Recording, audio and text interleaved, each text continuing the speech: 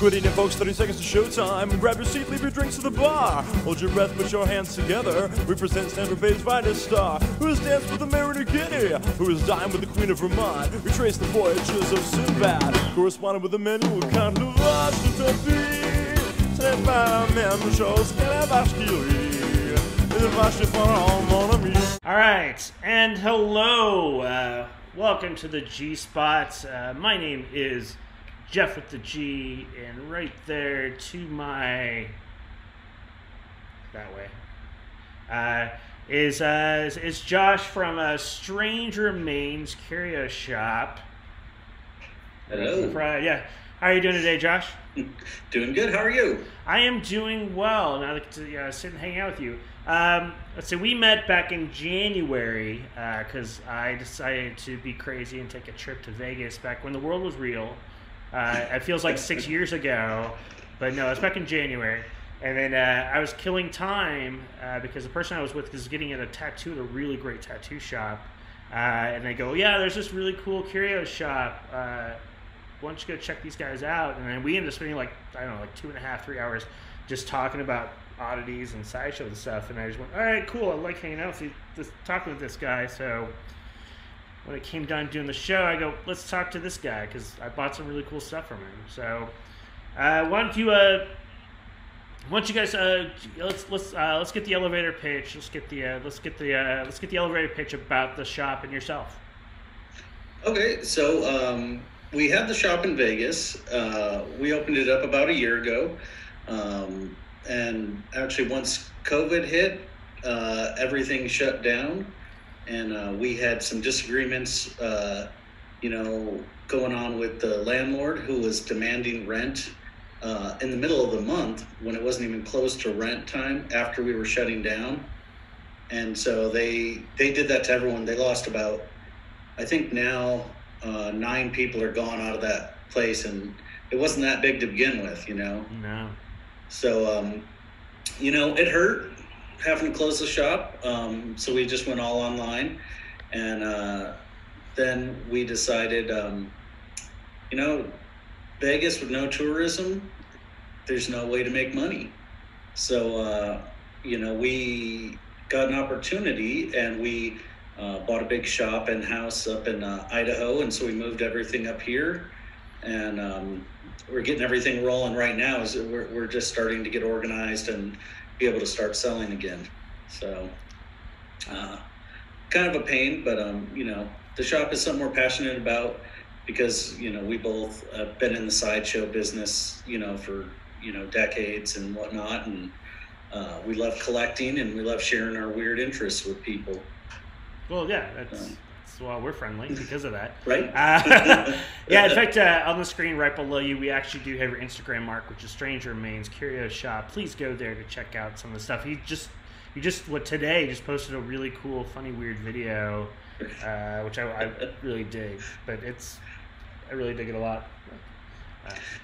Yeah, we're trying to get back on all our social media because it got neglected after the move, and with everything going on, and so we're getting back into it. Well, yeah, because I think the last thing I'm gonna grab it right now because I think the last thing you posted before that was this, which I ended up picking up because it is the glory of my collection now, and so this thing is amazing, and so no, you can't have it. My dog. Got when I opened this box, he's like right here at my computer. He got obsessed with this thing, so I went, all right, cool. This is staying on a high shelf because, in fact, you can actually see his head, and he is transfixed. I'm gonna put the rabbit back. Right. So he's licking his lips. Yeah. So that's the thing I picked up online, and of course I got the shirt online as well. Whenever the website goes back live again, because I know it's down, and then when I got what's at the shop, I actually got that from you, which is the Jack Earl Texas giant ring, because I live in Texas. It makes sense. And Jack Earl was one of the tallest guys to ever work sideshow. So yeah, Yeah, great ring, and I mean the giant rings are just cool in general. I mean, there's so many of them to collect. Oh, I was just curious. Yeah. That was the one I wanted, so like it worked out. I go, I don't need to have all of them. I like having that one. Right, right.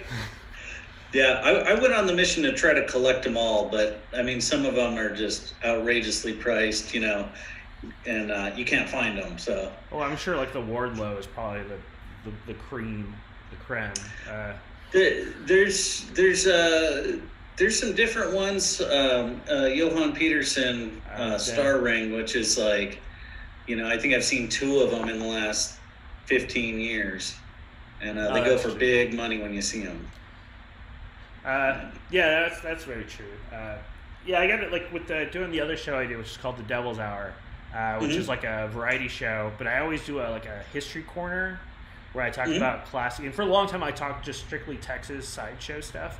It had to be anything pre-1950, because anybody's alive today I could bring on the show. So it's like, all right, cool, I'm going to talk about the old, like, you know, the Myrtle Corbins and the Hilton sisters. But like my first show I did that, talk about stuff, I talked Jack Earl just because I had the ring. So I went, all right, cool, so I have this thing. This is why it's legit. And I got a habit of talking about all the other stuff. I even talked about things like the Shields brothers and all this other stuff. But now I've moved on. Basically, I ran out of anybody who had anything of note or long enough for me to talk about for Texas specific. But I've gone beyond it now. But it's still a fun thing to do because I like the history stuff. Right. But yeah, just you, me getting that ring spurred me to talk about that and like spreading the love of the history of the stuff because I think it's very important. Absolutely, and that's awesome because it really is, like, I mean, fascinating, the history of all this, and there's so much, you know, and that's one thing I loved about being on the road and, you know, traveling with the sideshow on the carnivals is meeting all the old showmen and hearing stories from these guys. You know, you sit there for hours and hours just listening to, like, stories from the 40s and 50s. You know. Person in the chat, because this is the only cool thing about Twitch is that we have a chat so people can talk to us and ask questions. Please do so. We appreciate it. We have a person, Freak Collector 57. Apparently, I guess he found out you're on the show. Wildlow never had a ring because he never officially performed in Sideshow. That makes sense. I just want to say, like, I just know he's probably the most famous of the Giants as far as the classics ones. But yeah, you get one of his shoes and it's worth some big money. That's probably where it's at. Yeah. No, that's fair. I'm still new at, like, basically I'm just finding stuff that I think, for me personally, I've got stuff that I think is cool that I want to have part. I don't collect for the sake of, like, I don't want to just go, oh, this might be worth money. I just go, oh, that's a cool thing, like the Texas Giant Ring. That's a cool thing. So I live in Texas, and then, you know, the other stuff, you know, the rabbit, the clown rabbit is just an amazing thing. It fits my aesthetic, and then just the stuff I'm slowly collecting and weird stuff. So yeah. Yeah, that's the cool thing is, like, there is so many aspects of, like, you know, I know people who are really interested in just collecting the, you know, old cabinet cards and stuff like that, or people who are into collecting personal items from, you know, the sideshow performers or whatnot. And there's so many aspects. Yeah. Free Collective, it's Kevin Garone is the one. Yeah, he's the one that says hi. Hi, Kevin. Yeah.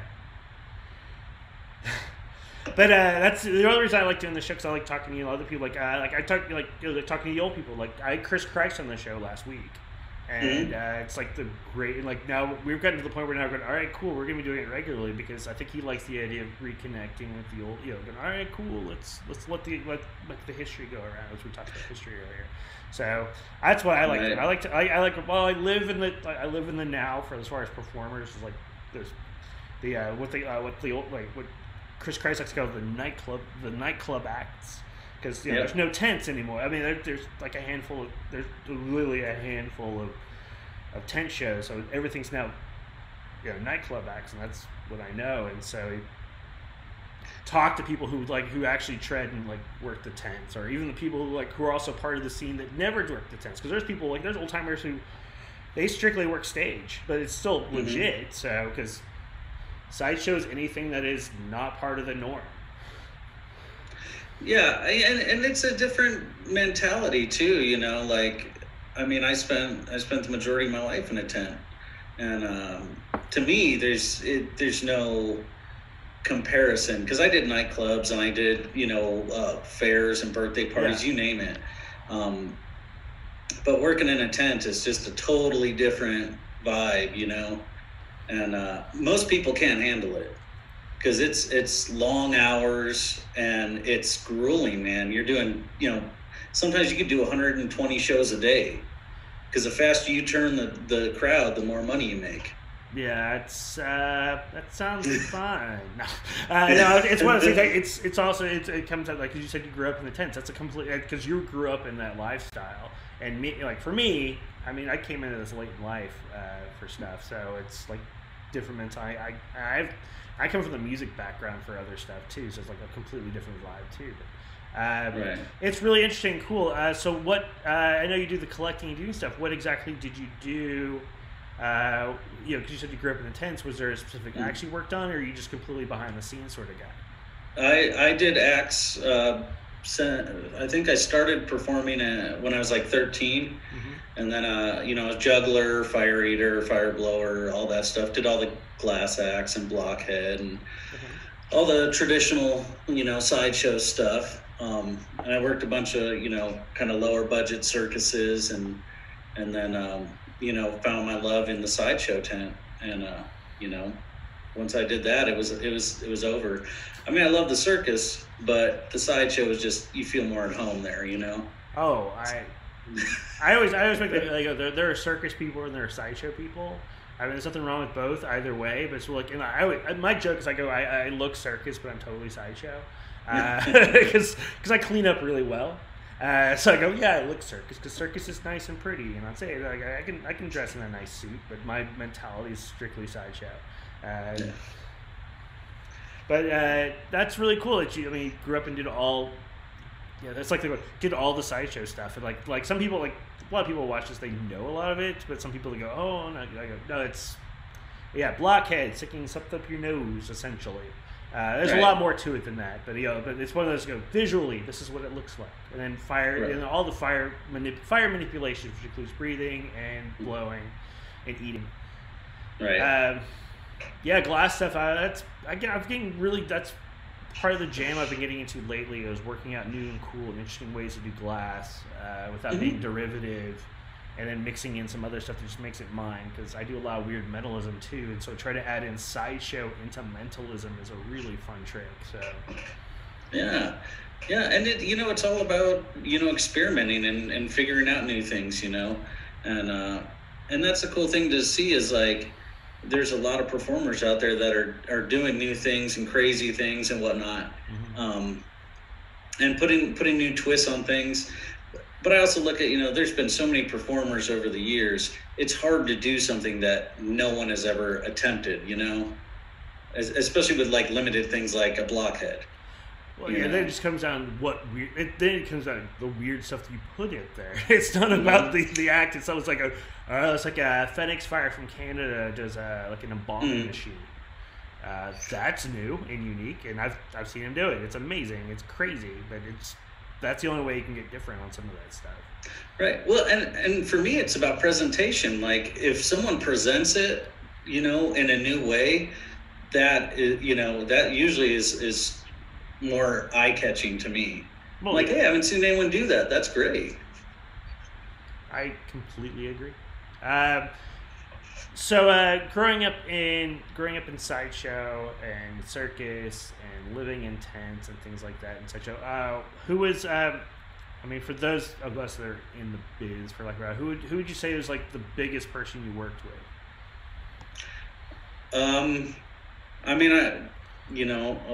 Almost over 2 decades now. It's there's not many people I haven't really done a whole lot with. Yeah. I've met pretty much everyone at some point. Because back when I started, it wasn't as big of a group of people. Well, yeah. So everyone kind of knew everyone, and in the last decade, it seems like it's kind of exploded with, a ton of little groups here and there and, whatnot. And which is good because it's, it should motivate people to improve their stuff because, say 20 years ago, people would, I want to say it like kind of get stagnant. They would learn something, they would half-ass it, and they had no reason to improve. But now there's so many people out there, you have reasons to improve. And I think that's super important, Everyone should be striving to do a little bit better, do something a little bit different. Well, yeah. As I've been busy like doing this stuff, and I work with the Southern Sideshow Hootenanny, I do a lot, and then I'm noticing a lot of the. Well, I'm late to the sideshow game. I'm not a young guy, like in age-wise, and so there are a lot of young, hungry kids in like their early 20s that are really into sideshow and trying to figure out the stuff. I mean, these are people. I mean, they're the whole nother generation. So it wasn't like they were spawned from the Jim Rose era or even the previous era. So it's like they're people that discovered it, who knows how. And so they're trying to figure out new stuff and things like that. So these like 21, 22-year-olds are like doing some of the craziest stuff. And it's really fun to see. Like I was on a show, a digital show, and so we had an after-hour chat through Zoom. And like literally I was going, wow, I feel really old here. Like it just, like literally, because I was on the way, I was like, all right, cool. Like, yeah, I mean, some of those kids, I mean, they've probably been performing for actual sideshow, and maybe as longer, if not longer, than what I had been doing stuff specifically in sideshow. So I go, I feel so old, and yet I go, I don't. I'm gonna see you guys later. We have nothing. But it's like watching them talk, and like they're hungry, and so. So all you old timers that might be watching this either now or later, because that's the great thing about Twitch is people can watch this later. Don't rest on your laurels.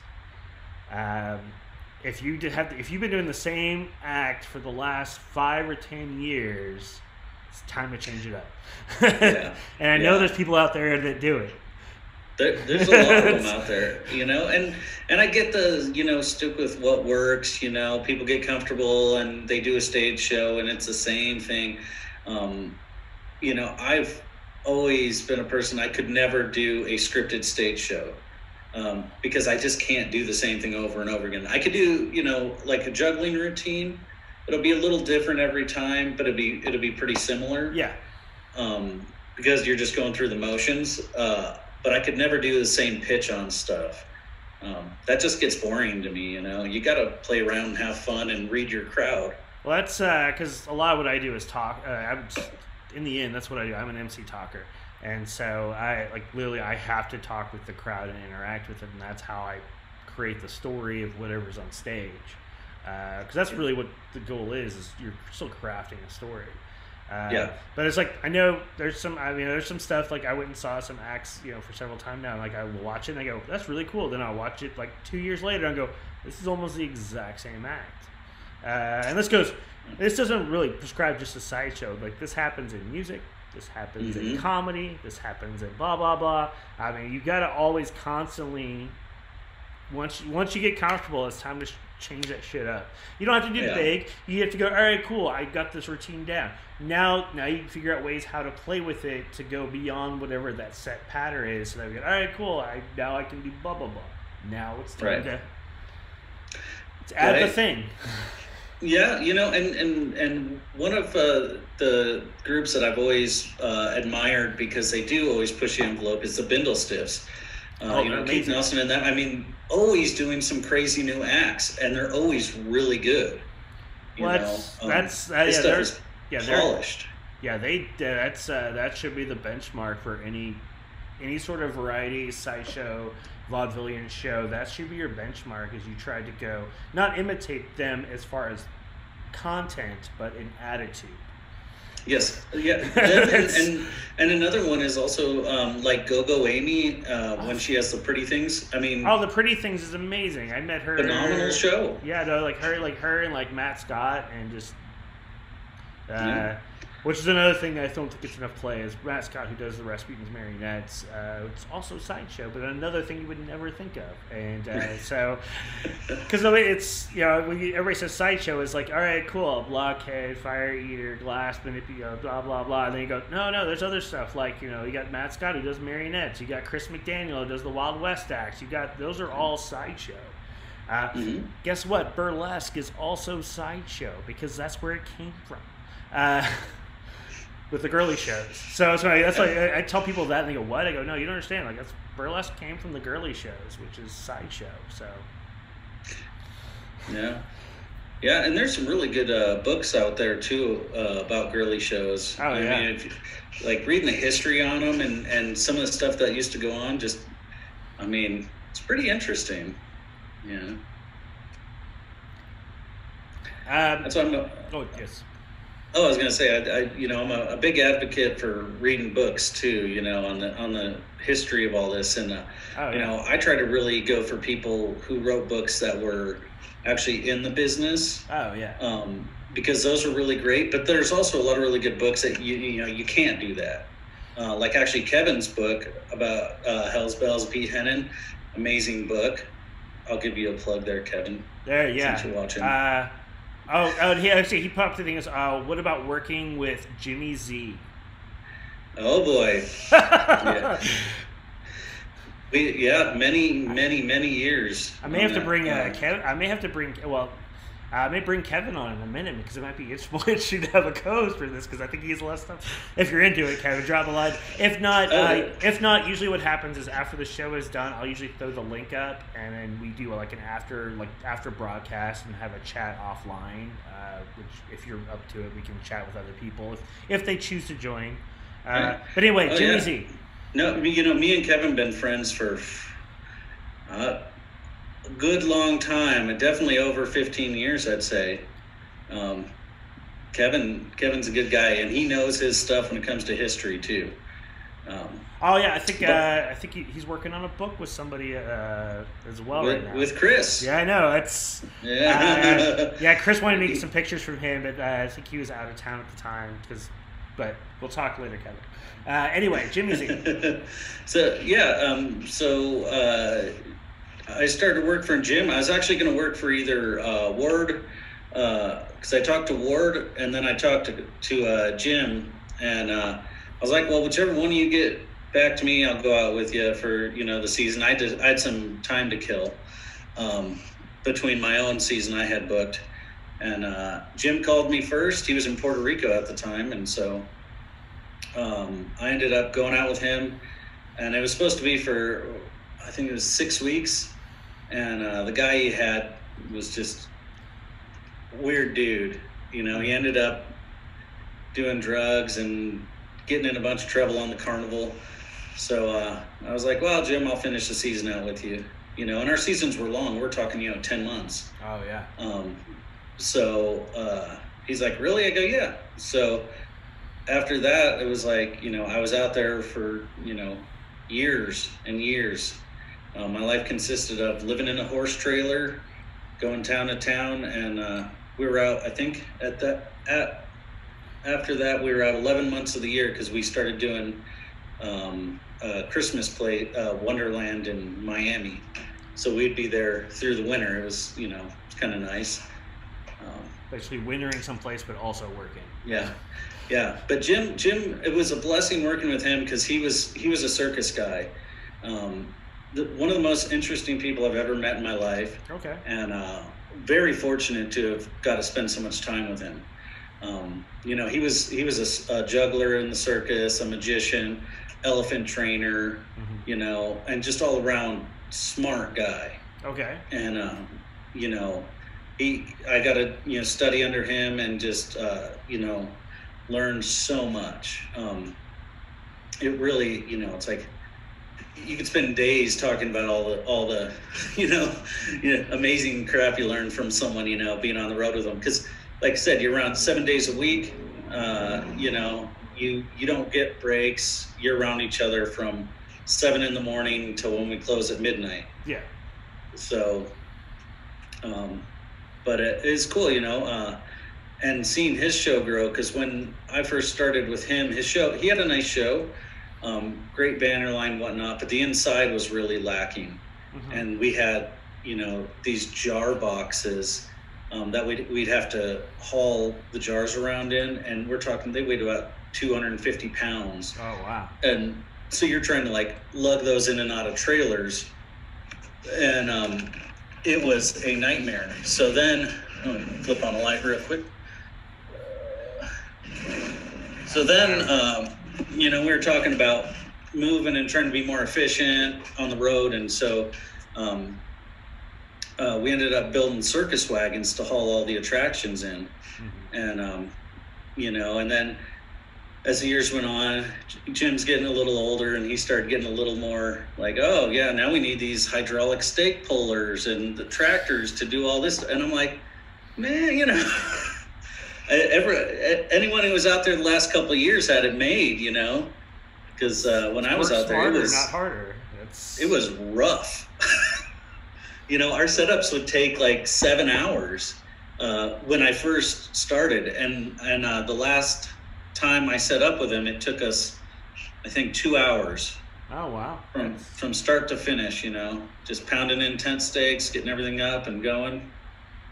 Okay. But you know, and it was cool out there because we had the live animals, we had the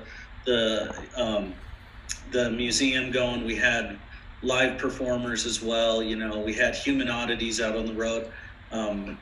John came out with us before. You know, Jackie was out with us. It's one of those. Just make sure people you're making reference to, make sure you have their full names, because some people watching the show don't know who you're talking about. Oh, that's true. John Houston, the Flipper Boy. Oh yeah, he's a good guy. So yeah. Yeah.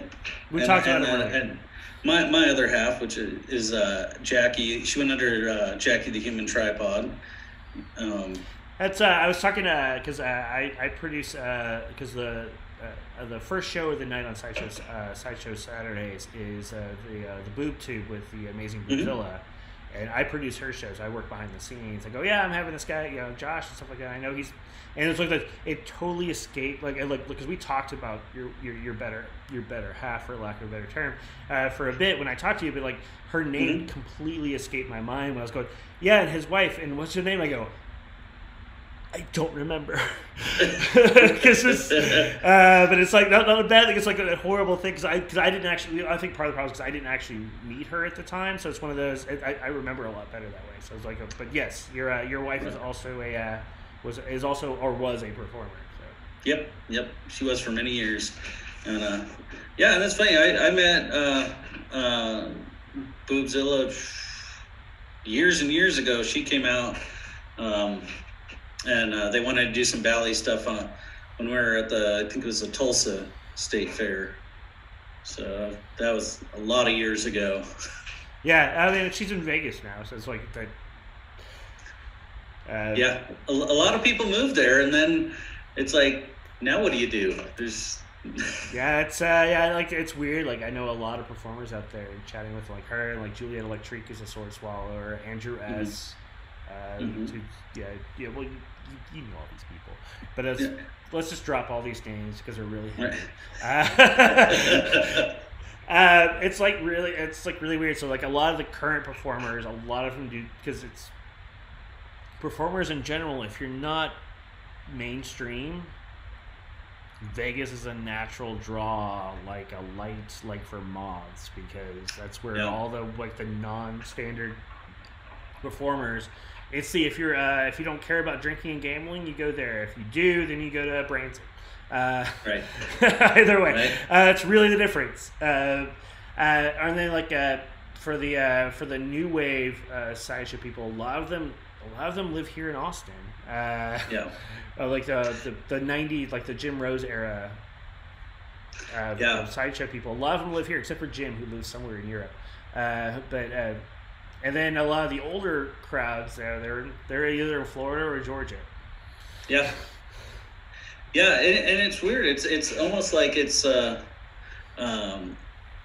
know, what version of the sideshow you're more into. You know, like the old school showmen who are still on the road. Even though there's, you know, Texas has a lot of them that were based out of there, and there's still some that are. Yeah, it's mostly we see mostly the Mexican circuses here. Those are the only ones that are more like, at least they have a lot more regular tours.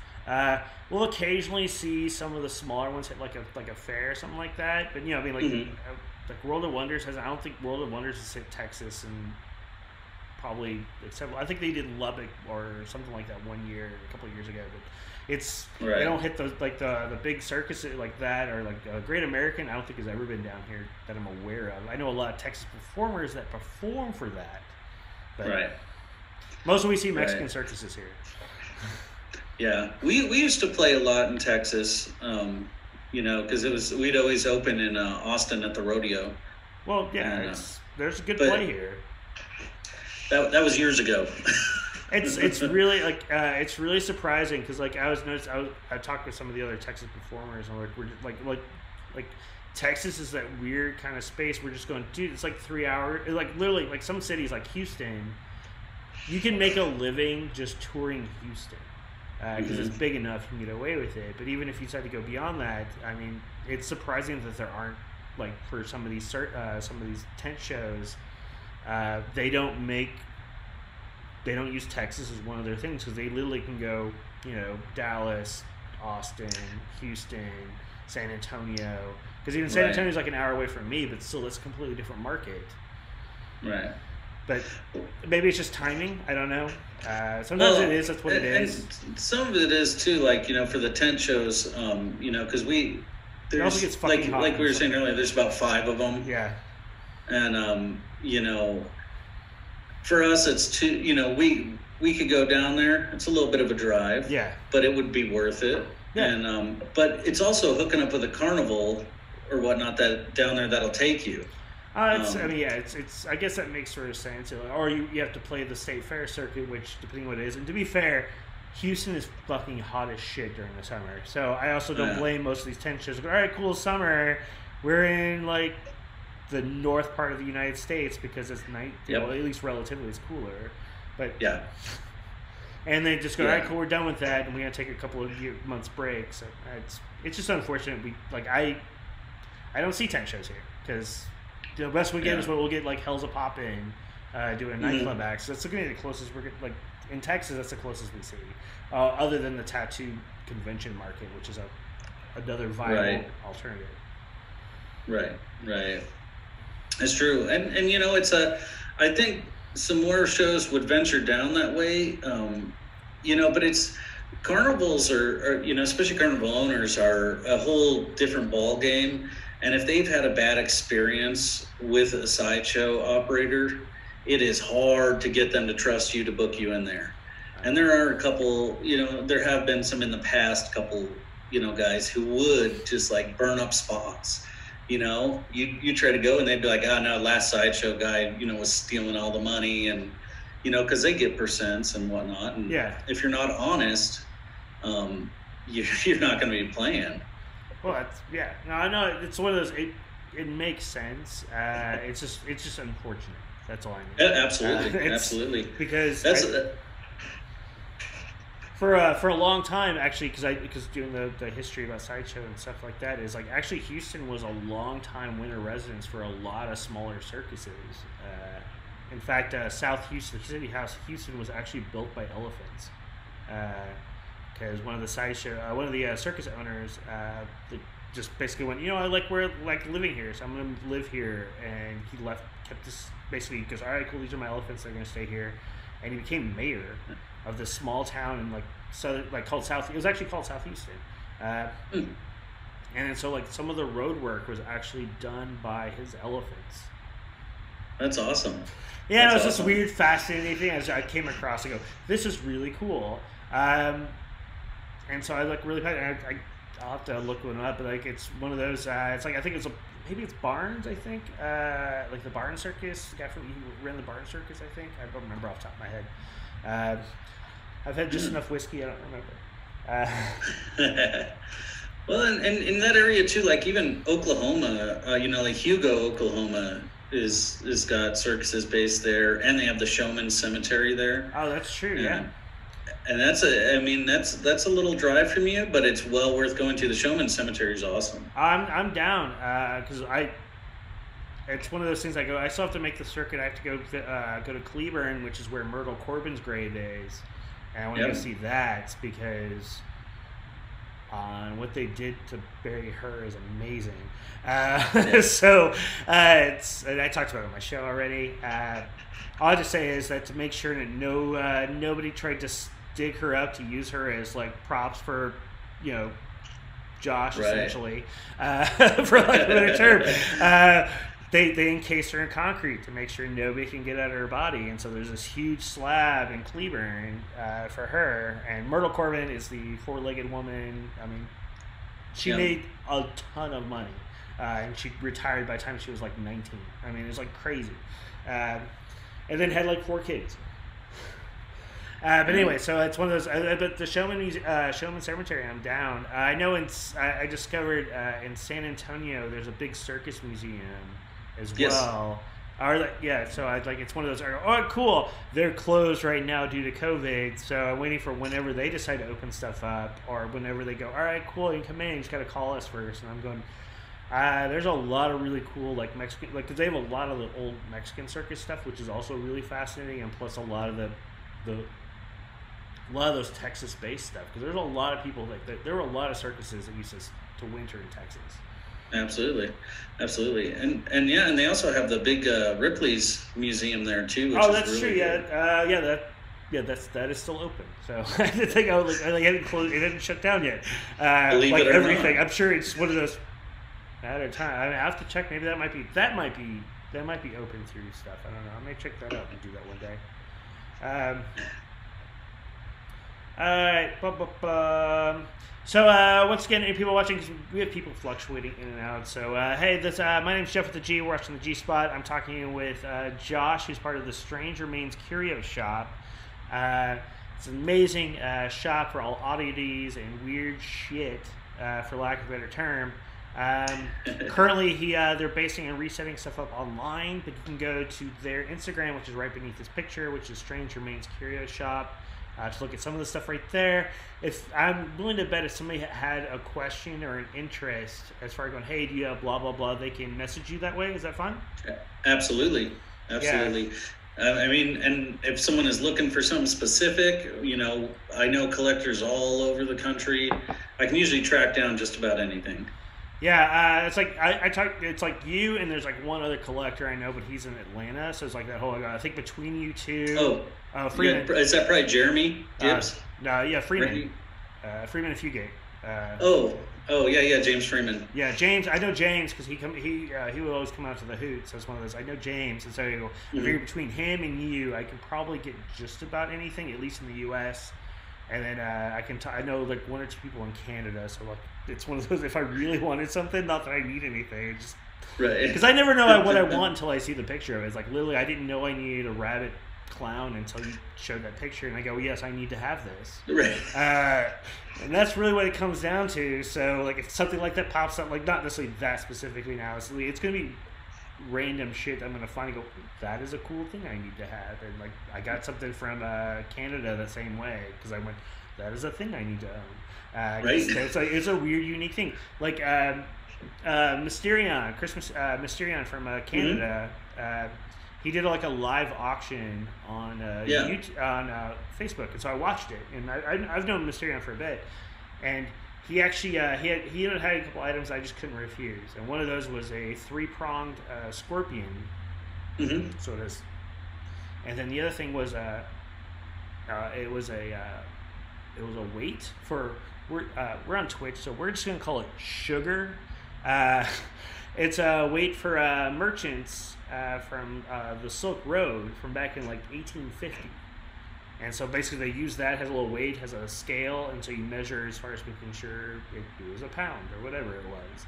Right. And so it was like a thing that doesn't, like, it's one of those things, it was such a weird item that I'd never seen before and never knew existed. Right. And, it's at least 150 years old. That's cool. And there's a lot of pieces I have like that where I'm like, I just seen it and I fell in love with it, Yeah. I'm like, I've never really seen one of these. I think I need it. Well, that's basically the idea. I was like when, cause I bought, for my birthday, cause like every year I do something weird for my birthday. And so I bought tickets to go see shows for my birthday, and COVID happened, and so I got refunded all the money for my tickets. And so I go, all right, I don't know what I do, but I want this money. It's still considered quote unquote spent money, because even if I got it back, and so that how that came across, and then finding other stuff, and basically creating the collection of stuff, which I'm slowly building right there. Some of that is like other performers I have their stuff. Like there's like Tommy Gunn's snake oil, and like Reggie Bougmache made a really cool candle, and then other stuff like the Geoff, and then somebody gave me a Houdini action figure. I go, that's cool. Yeah. Something that's supposedly like a weird supposedly haunted clown thing. I go, I'm on board. So. Right. Why not? That's what I thought about it. So I love that's just weird shit. So. So anybody who's watching, and if you're looking for weirder stuff, this is the guy to talk with. Talk with Josh. He's always done me right. And especially if you're a sideshow, if you're really a big aficionado for sideshow stuff like that, he gets it. He's with it, as we like to say. Yep. That's and you know what? Like I said, that's the artifacts from sideshows and circuses. Those are my main collection. I guess I'd be an enthusiast. Yeah. So I have hundreds and hundreds of old circus programs from all around the country. Posters and whatnot, and photos. So. My things I'd have to peruse the stuff, because I don't know what I want. It's like the things I go, I don't know what I want or need until I see it. And so I'm going to have to, at some point, when the world is right again. Right. There's a lot of performers out in the Seattle area anyway, so it makes it an excuse. I can do the trek, and if the drive, it's not that really a weird thing to make a drive through Idaho before making my way that way. To do a stop, which I recommend, if only because you can get potatoes, and then you can go visit Strange Remains. But I know you're setting up a new shop there, a sort of thing. Why don't you talk about what the plans are for Strange Remains in Idaho? Ooh. Well, we're mainly focusing on the online part, and focusing more on our museum again. Because we want to be back on the road with the museum and doing that. But we also love just the buying, selling, and trading of oddities as well. So, we've got a big shop here that we're decking out with all the merchandise and whatnot. And there's actually a kind of like a Curio shop in town. We're in Idaho Falls. Okay. So, which is a good location. We're like, 2 hours from Yellowstone and 3 hours from Salt Lake City. Okay. So, very south. We're actually in the area where all the potatoes grow. So, I was just kidding, but yeah. Well, Idaho potato is the... Right. Well, it's weird because we used to live in North Idaho, right on the Canadian border. Okay. And there's no potatoes. Yeah. I never seen a potato. And up there, and then we come down here and it's just nothing but potato fields. So it's a it's a different world, but yeah. So we're just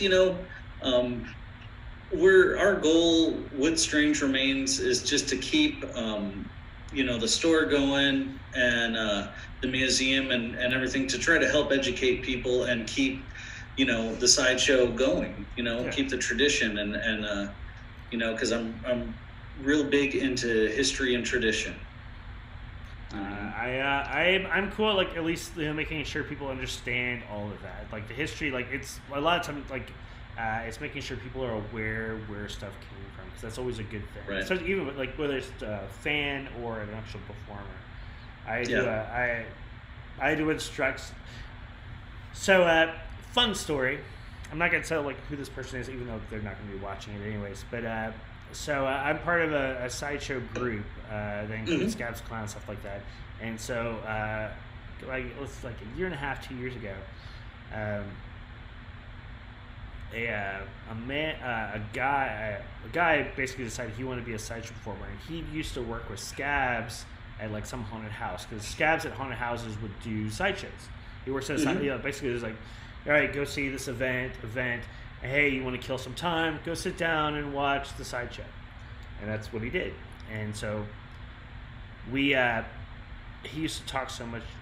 Well, he used to talk so much shit about for Scabs and stuff like that. So when I found out, I go, hey, Scabs, things going on. So our entire group showed up at this show to watch this guy who was his first time sideshow. It was his first time sideshow, but he always talked so much shit. And we literally watched him do Scabs' act from the haunted house. Right. Almost like, I mean, his character facial expressions. His character's name was also a character name from somebody else in Sideshow, which also doesn't help. Right. But I'm also the guy who goes, all right, cool. Like afterwards, I go, hey, I watched the show. He goes, well, what did you think? I go, all right. And this was like right after Ward died, Ward Hall. I go, all right, so here's the thing. You totally ripped off this guy's act like blatantly. He goes, I go, no, don't even try to defend it. I mean, I get, like, if you haven't seen a lot of Sideshow, you're emulating the person you saw most. Fine. But, like, it was blatant that you did his act. Outside of talk. The only thing he didn't do is he didn't talk. But the actual physical act is almost exactly beat by beat. I go, all right. 2 is, you're named after somebody who's also a Sideshow performer who lives 3 hours away. It's one thing to go, all right, cool, you named yourself off of somebody who, like, lives in Europe. It's sketchy, but that's fine. That's that's that name UK versus US. That would have been amenable. But no, literally the dude lives like 3 hours away. So that's so it's like then you got to think, like, you talk about things, you need to make sure you understand this stuff, especially history. Things like with Ward Hall and stuff like this. Who's Ward Hall? I go, all right, now you really need to learn your history because. All right, the dude just died, and basically the reason why I think you could like a lot of people can argue the fact is that the reason that there even is modern Sideshow is because he's the one who kept it alive when it really needed to be kept alive. So you need to.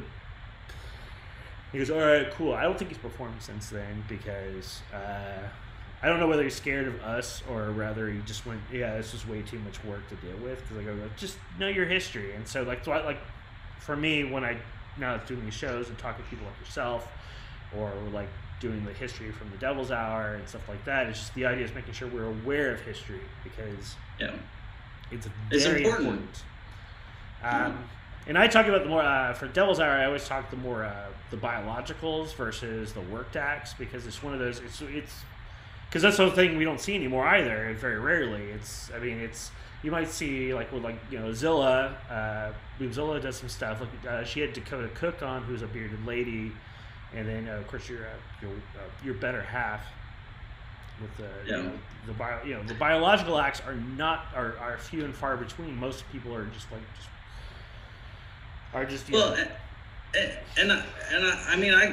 think too, like, because I've seen this happen, is that the people don't respect the biological natural borns, as I like to call them, just natural borns, anymore, because it's all about a lot of the new generation. It's all about them, they're all about the applause. And so when someone else outshines them, they don't want them around.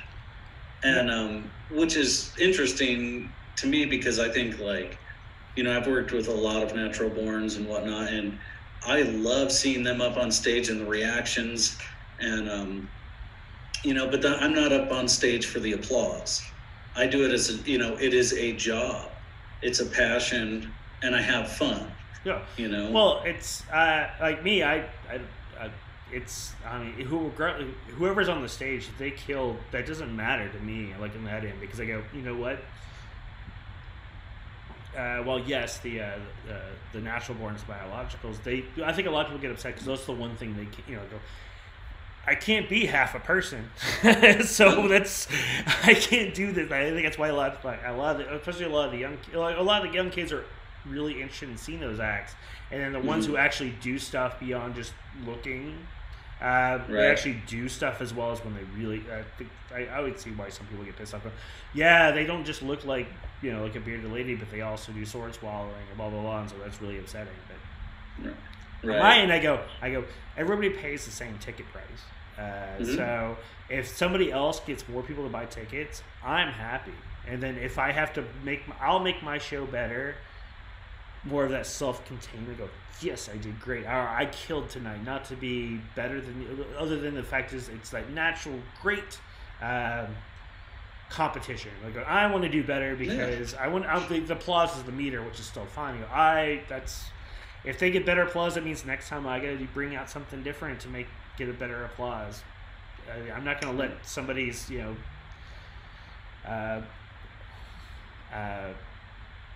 advantage, I guess, for a lack of better, because like in sideshow, somebody who is a biological or a natural born has a thing that in any other circuit or any other place is considered a disadvantage, except for in sideshow when that's considered the advantage.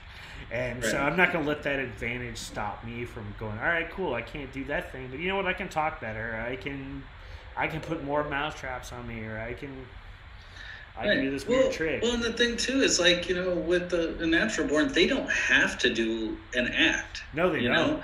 They come out there, they just do a meet and greet, and that's what intrigues people. They want to see that. If you go and you see someone with lobster hands, and then you go see someone pound a nail up their nose, I'm more intrigued with the lobster hands. Well, it's the thing that you're not gonna. It's in theory, you could do a thing up your nose, but you as a person cannot have lobster hands. So that's the entire. You as a woman cannot necessarily have a beard, right? Unless you have a husband and you're not heterosexual. But and I think that the thing is, like, there still is natural borns that are performing and whatnot, but a lot of them have like phased back their performing because they have all big events and whatnot. They're never invited, and it's like weird to me. I agree. I think that should be celebrated. I mean, there's art. Oh, there's some types, like there are actually some types of natural born acts that are no longer considered weird. The other thing, there's also some natural born acts, like you're not going to see much fat people anymore because there's just way too many in real life. That's what it comes down to. You might see a few, but if you see any, that's because they actually do acts versus just kind of be there and I did like a happy. I talked about Happy Jack Eckert. That's the other reason. Like, it was really at the top of mind. I just talked to him. You won't see many. You only see many like tattoo people. Like, unless they get really extreme with their tattoos. But even though that's unless you're Lizard Man, Matt Goner, Enigma, nobody really cares. Or Insectivora. It's one of those. You only have a handful. You have to go extreme with your tattooing. If you're just body covered, nobody cares anymore. Right. And that's a self-made situation. And that's the thing is, like, they're self-made, which is cool and all, but it still doesn't compare with the natural born. Well, yeah. And even if you have people who are like tall, like extremely tall, because of the NBA, right. It's like you see me go, wow, they're tall. Oh well. I lived in Houston. Yao Ming was like one of the tallest people ever, and people go, "Wow, that's really tall," but because he played for basketball, it's one of those where of course he is tall because he's in basketball, and so it became kind of the norm. So like to go to like a sideshow or a carnival to see a tall person, well, it's still interesting and amazing because seeing it live, but that's not a draw anymore because I can watch TV with similar people who may not be quite as tall, but still tall enough where you go, oh yeah, they're tall. Right. Like, yeah, fat people. I live in Texas. There are just way too many fat people here now, so it's just not gonna. But and it's like when you go to like a Ripley's, believe it or not, they usually have the Robert Wadlow statues there, and you get to see how massive that dude was, and you don't think NBA because you just you're like get to stand right next to him. Yeah. But I think that's a different feel because you're in a totally different environment, The Museum of Natural Science in Houston does a thing with Yao Ming because Yao Ming played with Houston Rockets, and they do a very similar. Like, basically, you go to the museum and you actually get to stand in his footprint and like they show how tall he is, and so I'm sure it's exact same way, but the difference is what they did Yeah, Wadlow. I think. I think he's still the tallest American, but I don't think he's the tallest human anymore. I could be wrong. People can correct me, which is fair. It happens all the time. I don't expect to be a master at all this sort of stuff. And once again, whiskey.